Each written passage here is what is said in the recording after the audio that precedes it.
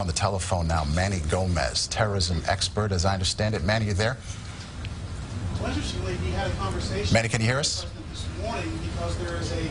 Okay, we'll try to establish that as soon as we can. You know, another quote that the president had is he labeled this an outrageous attack, not just on the people of Paris, but on all of its allies as well. And our way of life. I think Manny's back on the phone. Manny, you there? Yes, I am. Hi, how are you? Manny, what can you make of this? 3 apparently, seemingly connected attacks. What do you make of what's happening in Paris right now?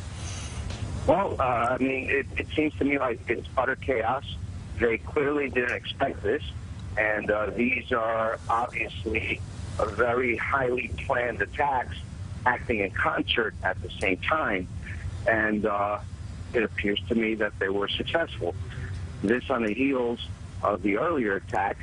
The Parisians must be very scared, and it's a situation that, as the president indicated, we are going to lend our full support in both our intelligence and our significant law enforcement resources that are embedded in Paris, both FBI, CIA, and NYPD. Here in New York, I'm sure that we are, the NYPD is doing everything to protect what resources we have here.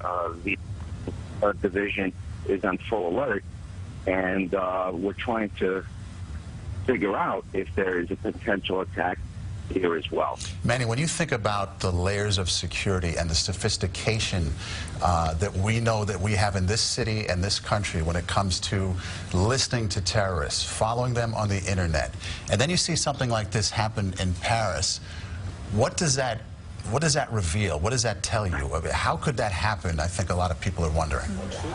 Well, let's keep in mind that other countries, as resourceful as they are not as advanced as we are, and not as aggressive as we are in protecting our own. The French have had problems for years.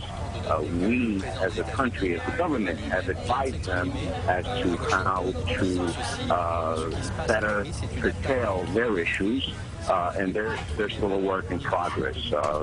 As you reported, we have had 12 attacks, potential attacks that have been forwarded by the local authorities, and I have every confidence that the NYPD and the local FBI will prevent anything potentially as an aftershock, as an aftermath of this to happen in New York City. Instead, the French have to really take a very close look at their intelligence and their law enforcement after this attack. We're watching the French president.